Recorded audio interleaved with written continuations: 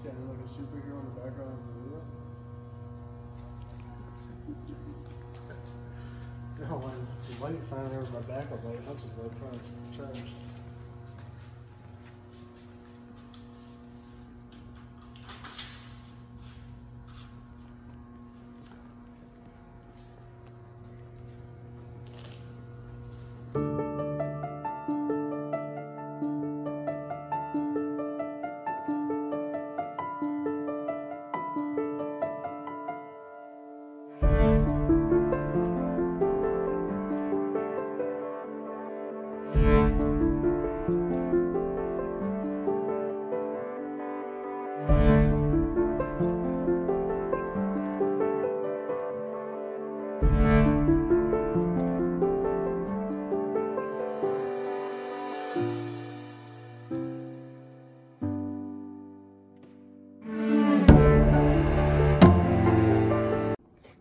Today has been the most perfect day, and obviously perfect doesn't exist, but it's the right amount of everything for me in this day.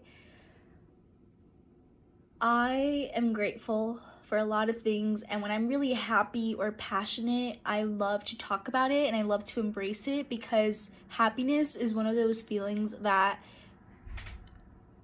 honestly, it's hard to really be able to grasp onto it because there's constantly new challenges arising and new things developing. But when you do find that moment in your life where things just finally feel so good and so complete, I just want to hold on to it forever. And today is one of those days where everything has been so good. Like, this is me speaking to myself, but also like just sharing what I feel. First of all, I am grateful for the opportunity to do the project that I am doing. I'm not going to explain the details to it, but I know the project that I'm working on. I am grateful for the fact that I'm in SUNY Geneseo, because this university has been the place where I discovered who I am. Like, I have embraced my strengths and weaknesses in SUNY Geneseo, and I have gained resources in SUNY Geneseo. I've gained friendships and relationships and resources that I needed to be who I am today. And Geneseo has an amazing community, and I'm grateful for that community. Because of the people in this place, I am able to do this project. I'm thankful for that collaboration. I am thankful for my mom, who's my biggest supporter, my biggest believer, my biggest fan, and my biggest motivator, because she has just been rooting for me and helping me in seeing aspects of myself that I don't really admire. I am grateful for every single professor I have had in SUNY Geneseo, because I've taken away not only from the way that they teach, but who they are as leaders, and every single information that they've taught me in class, I have utilized those skills to help me with this project.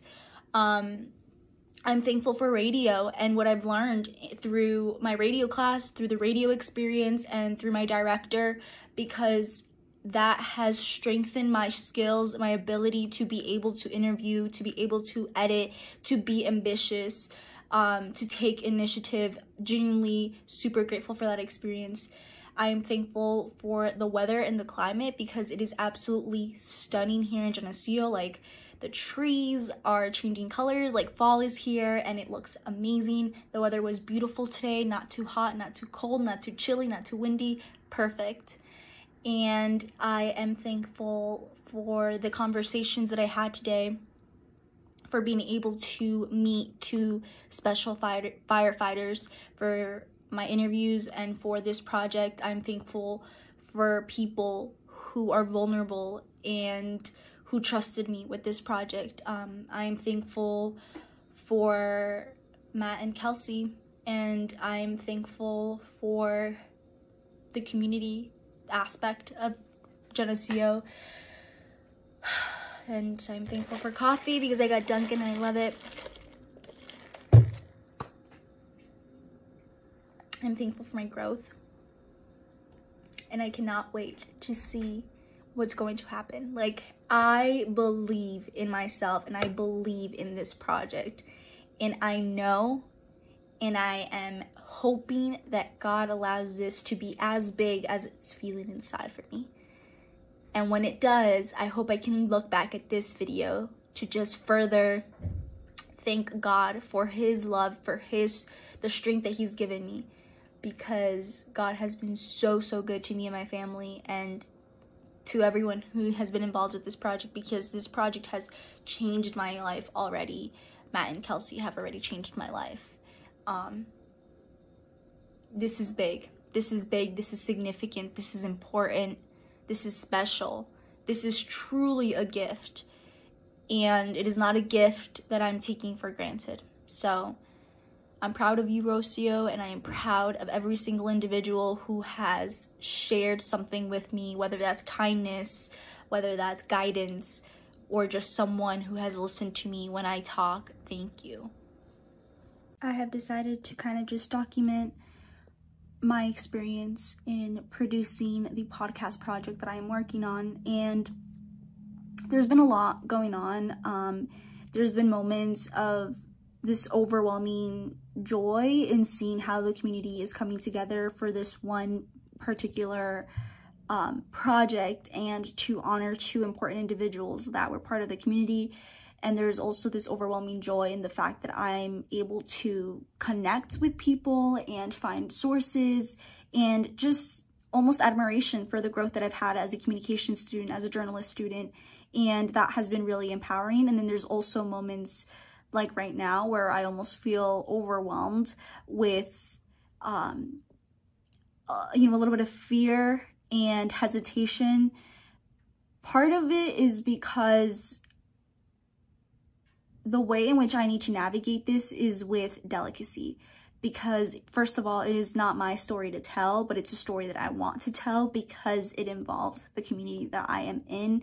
And now that I'm so deep into this project, I almost have created an attachment to the stories as well, and this almost inspiration and motivation that I want people to learn and be educated through this.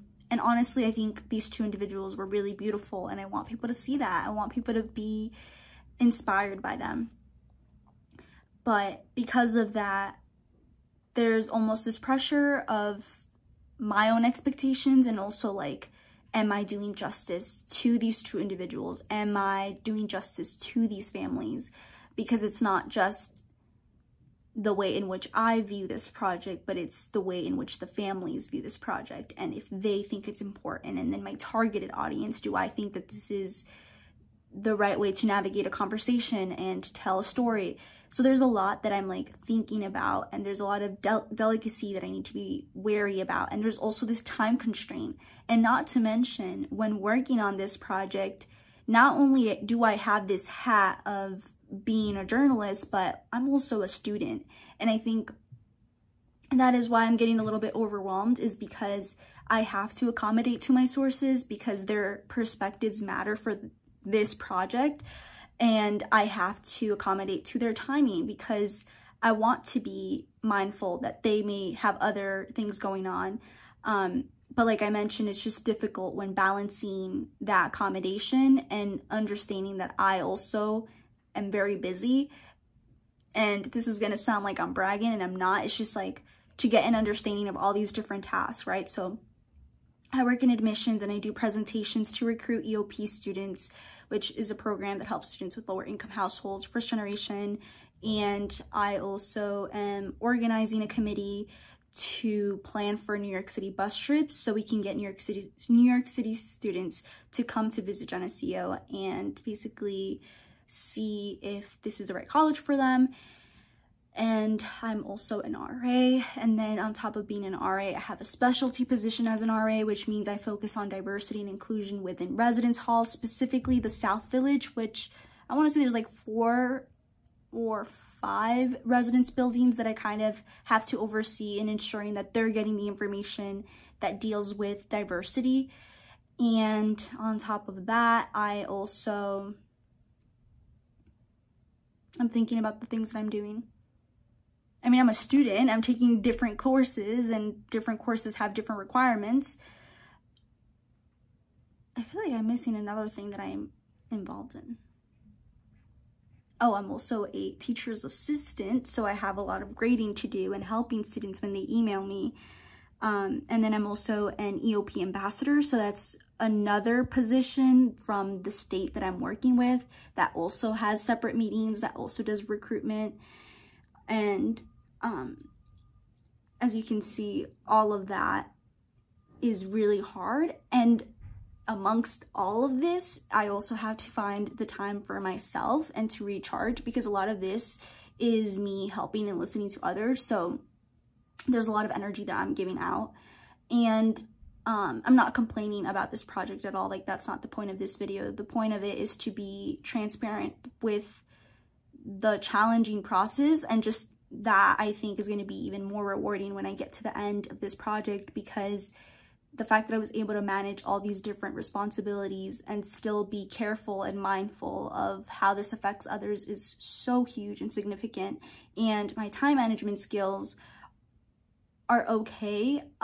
They're good in the sense that I'll get things done. They're bad in the sense that I am not taking care of myself, meaning I do not get enough hours of sleep. And so some days it can be more difficult than other days. But this is just an update of what that process looks like. And like I said, today's one of those more difficult days where it feels really overwhelming and draining, only because there's a lot of expectations from me, from the type of responsibilities that I hold as a student, as a leader on campus, and as a journalist, and making sure that I'm doing something that is ethical and accommodating to other people's needs. So that's where I'm at right now. Just wanted to release that information and kind of keep it as something to refer back to when I am looking back to the past from the future. But I'm sure I will record on the days where I feel really happy and motivated and inspired, because those days are just as significant as well. But I do want to be transparent and give you all a background of the truth of what really goes on when developing stories like this.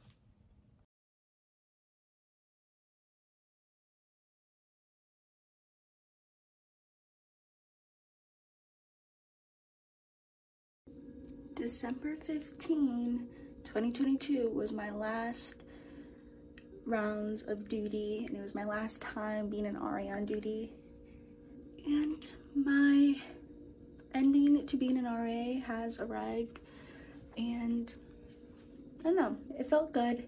Had a few conversations with a few residents, and yeah, I'm just thankful for the experience. And yeah, I'm really happy about the decisions I've made this semester, the challenges that I've taken, and I'm just really grateful. So that's my little vlog. My room is a mess, do not mind. But right now I have to study for my stats final that I have tomorrow, and complete some homework. And yeah, that was my last duty shift with my amazing partner, my amazing not co, but like my duty partner. So Eliel's, who is my partner, and she was awesome. So yeah. Hi everyone, there's been a lot happening, so I just wanted to update you all. So let me get all the way back to the beginning of last week, because so much has happened in the time. First, I want to just thank God that He has blessed me in so many ways, and I'm beyond grateful for the amount of blessings that He has given me, for the challenges that He has given me, for the love that He has given me, because He is truly working in my life, and I see it, and I believe it, and I feel it, and I'm thankful for that. Now, I will be ranting a little bit in this segment because there are aspects that were a little frustrating that happened, but I'm not doing it in a form of complaining. I'm just doing it as like me trying to battle like my own perception of things, and not looking at it as a negative thing or a positive thing, and just looking at it as here's something that has been given to me and I can work with it. So just to preface that, like, I'm not ungrateful for the things that God has given me. In fact, I'm aware that I should be more grateful, because I don't want God to punish me or think that I'm not accepting His blessings. So the first thing that happened last week is it was exhausting because it was finals week, and I had a lot going on, and so I was a little stressed out, but I figured things out, and so did my finals, did what I had to do. And I had applied for this ambassadorship to get money for about $5,000 for this project.